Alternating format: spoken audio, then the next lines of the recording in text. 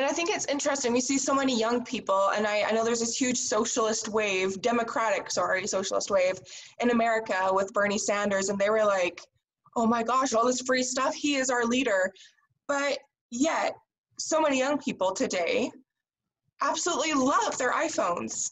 They're enthralled with social media.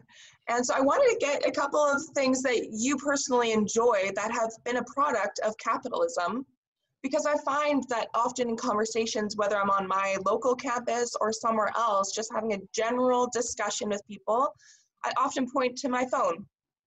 This little thing right here is a media device that is brilliantly made, and somebody had to come up with this invention.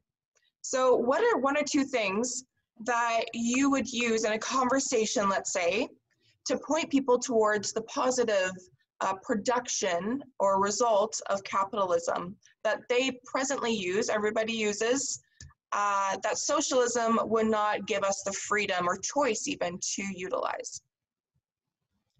Well, we're using one right now. You know, we got our phone, we're using our laptop. I've got a wonderful Chromebook right here that I'm looking right at. I mean, you know, in communist nations, I mean, you can forget that. And even if you did have it, the government would tell you what you could watch on it, what you could read. They take you to jail or the gulag if you were found operating outside of it. So yeah, just, you know, be glad that in a country like, you know, like the United States, you can go and stand in line at Starbucks and then go sit down and get on your Chromebook or your iPhone. That's awesome. Anyone else? I think we have a lot of liberties and a lot of freedoms that we will see they will disappear as we move towards whatever ideology we decide to move as a country. And I think that is something to really take into consideration.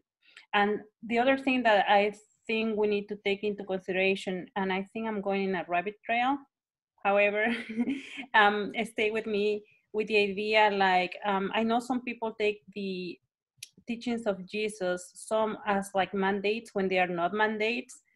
For example, this idea of like we sharing, right? Or even selling all we have and to share with others. That is not a mandate. That comes from a transformed heart, and it's not like he tells you, if you want to go ahead and be in with me, then you need to go ahead and sell everything you have. I think what he's pointing at there is like, if we take our things as more important than anything else, then there's an issue of the heart.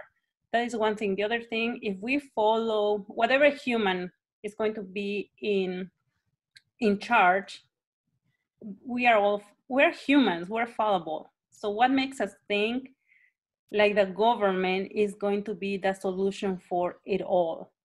Like, I don't think it's a solution for everything, because the issue of the heart remains. So that's a great point, Monica. I love that. Yeah, we seemingly over the course of less than a century, we've turned politics and politicians into God. We look to them as our source of income and sense of security instead of the one unfailing, never-ending God who sees from the end from the beginning and knows the whole in between. And we've placed people on that pedestal and that level of where God should reside in our lives. I think it's a very good point, and especially with Christians, this new generation of Christians, and I know a few of us are in that generation even, where even over the pulpit, seemingly we're being told that Jesus was a socialist. It's the most bizarre ideology and has no place or roots within the gospel itself. And that does lead into a question. Should Christians be in favor? I know I gave my opinion right there. Should Christians be in favor of socialism? And where in the Bible have you found that people, whether Christians or people in society in general, point towards a root per se of Christian socialism?